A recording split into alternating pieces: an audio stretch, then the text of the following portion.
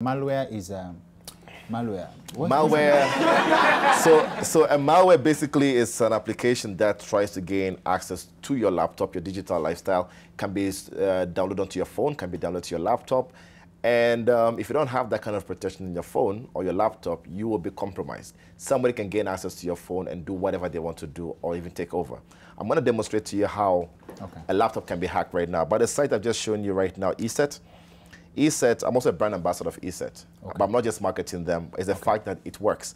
They have a mobile application solution that you can actually install on your phone to be able to make sure that you are getting protected. So there's a Kenyan version where you can buy online, shop.eset.co.ke, where you can actually buy from there.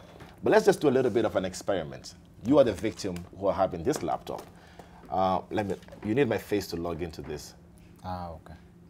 My face? No, your face won't work. So you have this laptop. We want to assume that you're basically just working. Now, there are various ways that I can log in, I can hack into this laptop. If I have physical access, you use the wireless mouse, I can intercept the traffic between the mouse and the laptop and send you malware. Okay. If I give a cable, a charger cable that I have specialized for this, I could trigger anything on the laptop 50 or 100 meters away. But what if you're very far away? So, being far away, I need to find a way to be able to make sure that you get to open anything I want. So, after collecting information about you, your lifestyle, I will set up what we call a command and control. This is waiting to actually control you. Okay? Now, if you see the Excel sheet on the desktop, as you can see, there's an Excel sheet here. Yes, yes, yes. So he's opening an Excel sheet, which looks very normal. Could you please kindly just explain to me what you're seeing on the screen? Name, question mark. And then?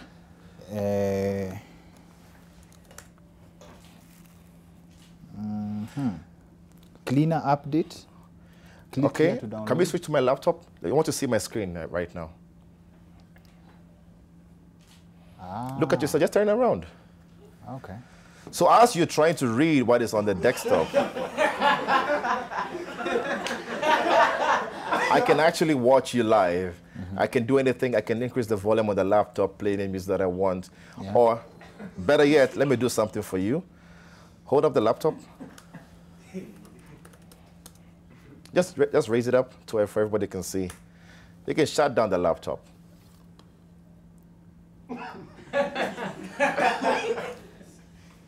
And you can do this to any laptop? Remotely. I don't have to be close to you. Because of opening just an Excel sheet. That's a simple malware that I've created. I'm sure everybody has heard about the whole ransomware that has been going around. Yes. So ransomware is basically a malware that comes to your laptop, and when you open that file, it encrypts or locks down your entire file, or your entire laptop, and they ask you to pay a ransom of about 30,000 Kenya shillings or more for you to be able to get the data back. Let me show you something very simple. If you look at the screen again, just from one Twitter account, I can tell my digital lifestyle. Basically everything about me, from how many followers that I have, how many tweets I tweet every day, the kind of links, even what time do I sleep, you can tell from the screen. And the websites people visit? Websites that I've visited, what kind of phone that I use, how many times, it's right there. All the websites? All the well, yeah. So same thing if I give you any kind of link that you click on. Once you click on that link, I should be able to have access to your entire life. So the kind of website you're going to browse, how often do you browse, what is the most common sites you actually browse, even how long you stay on that website, I should be able to know. Even the people who browse incognito? Incognito, that doesn't matter. So you want to tell me incognito is Google PR? It's good for, incognito basically is to make sure that you don't let your data get into be out there. But if I send that link to you, I can even force you to play music by force. Oh, really? Yes. But hey. There's a possibility that the password on your phone is your date of birth reversed, the PIN. It's a very typical thing. It's how the brain works. Part of my PhD was actually about knowing how the brain works for internet security and awareness. Now, you need to make sure you have a password that is strong. Usually a strong password is password with spaces. So like a phrase. For a typical example is, why do I always forget? Then you can add a number or a character. Then Okay. that's how you forget. That's how you forget. No, because if you use a normal password for your digital kind of activities, say Kings 2014, there's a very high chance that, or if you make it too long, or 16 characters, there's a very high chance you are going to write that on a piece of paper and place it somewhere. Okay. Now, getting close to you, or you type that on your desktop, or you put it somewhere that you want to store. That's why you need to make sure you stop writing passwords down on places. You can also use what we call a password manager. Password manager are programs that you can install on your browser to keep all your all your passwords in a vault. So that the hacker can have an easy time getting the password stored in one place. No. Because we usually store them in Chrome, which is not all that safe, because hackers have found a way to be able to extract those passwords from the Chrome or Firefox or whatever it is. Okay. So you need a password manager. Now, there's one called the LastPass. That is one. And you can also get another from ESET, E-S-E-T. So you can get all of those from there and make sure you use that for your digital lifestyle. However, your password is good enough, but you need to have what we call a two-step verification. Yeah. Two-step verification means that every time you want to log into your phone, you get a code to your phone before you can log in.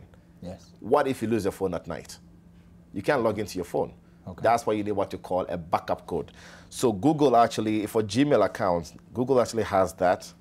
We call it Google backup code. It looks like this. There are 10 sets of codes that look like this. These 10 sets of codes are unique to just you and your account, of which you can only use one at a time. In case you ever lose your phone, you can easily log back in and be able to get to see activities on your phone and the likes, or trace it.